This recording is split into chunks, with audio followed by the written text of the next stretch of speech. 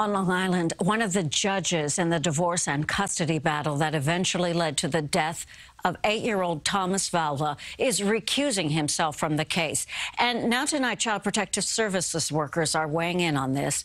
CBS 2's Jennifer McLogan has more from Suffolk County.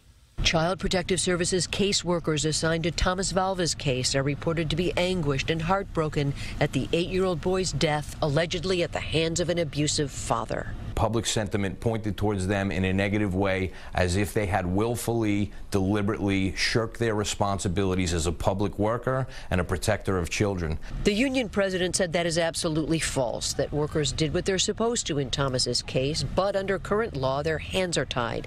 And Daniel Levler pointed to troubling statistics. Fewer than 200 caseworkers to monitor 1,000 children a year in the county, amid 9,000 reports of child abuse or neglect.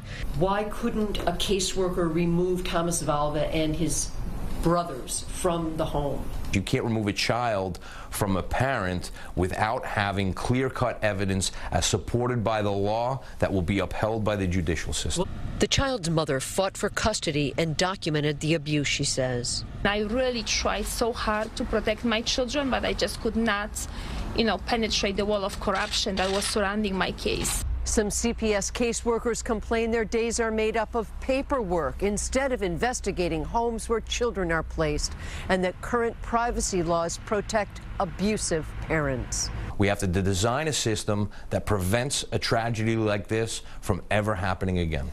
NYPD officer Michael Valva and his fiancée Angela Polina were able to convince courts that they were ideal parents gaining full custody.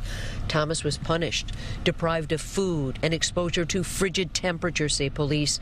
He died of hypothermia on the bare concrete of his unheated Center Moriches garage. From Suffolk County, Long Island, Jennifer McLogan, CBS 2 News.